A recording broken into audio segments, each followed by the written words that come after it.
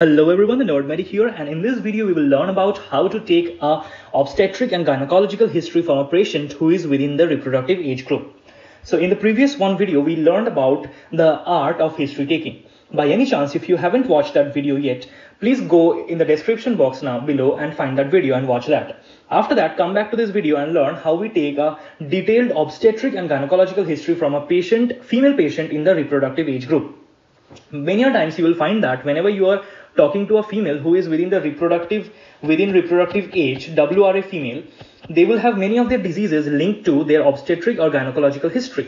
So it's very important to take a proper, detailed and well informative obstetric and gynecological history, or OBGYN history. Whenever we take a obstetrics and gynecological history, we do that under three headings. First, we take the menstrual history, then we talk about obstetric history, that is history related with the childbirth, and finally we talk about the use of contraceptives. So let's learn these things one by one. So before doing any one of these, whenever we are taking a history of a WRA female or within reproductive age group female, we take few things in the patient particulars. So what is a patient particular? To know that, go to the history taking video and learn about that. In that, we add the marital status of the patient. Along with that, we add few details about the husband. For example, we add the name, age, religion, occupation of the husband, and is there any history of STD or reproductive tract illness in the husband. Right. So we take all these details. Even after that, if you want to take something more, you can take the history of drug history, any sort of medicines or drug if the husband is taking or not. Alright, so this information you have to include in the patient particulars. Now we come to the menstrual history. So whenever we talk about menstrual history, we take menstrual history under following headings. We start with the last menstrual period, when the last date of the menstrual period. Then we talk about something. So this we basically do by the first day of last bleeding phase is what we note down. Right. After that, what we note down? We note down the age of menarche. Right.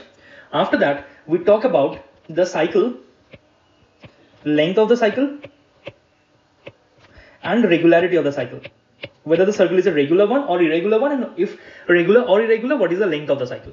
Now we talk about length of the bleeding phase.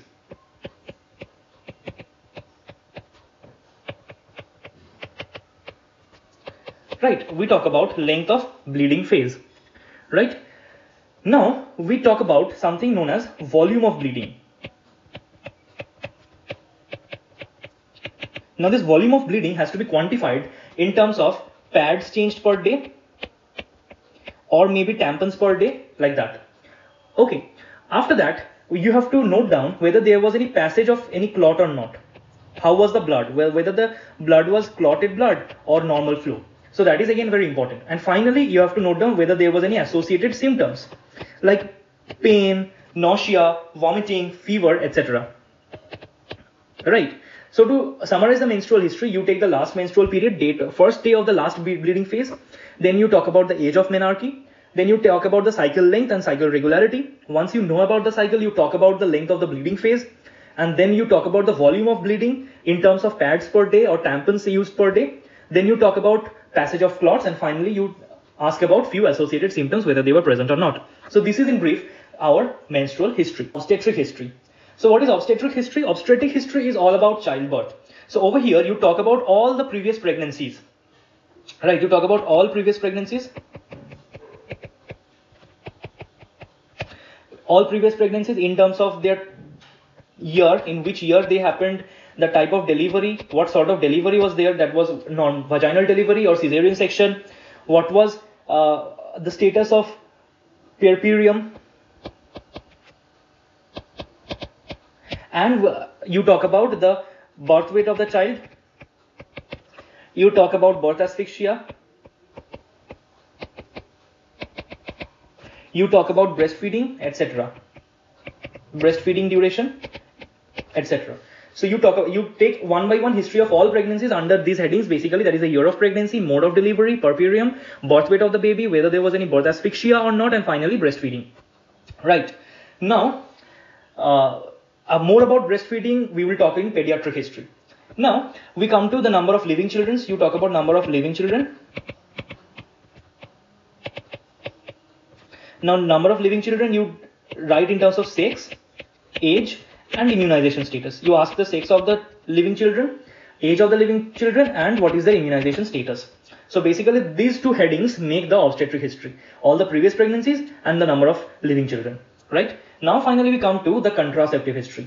Now we first talk about any contraceptive used or not. Now what contraceptive used, whether this was used by the female partner or used by the male partner, that has to be asked. Now you have to determine what type of contraceptive it was, what was the duration of use of that contraceptive, and whether there was any complication related to that contraceptive, and whether the contraceptive was advised by doctor or not. Advised by doctor or not.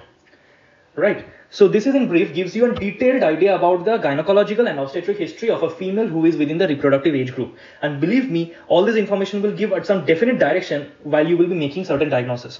So I hope you have understood this video well. If you have understood this video, please hit the like button, share this video among your friends and peers of medical school or college.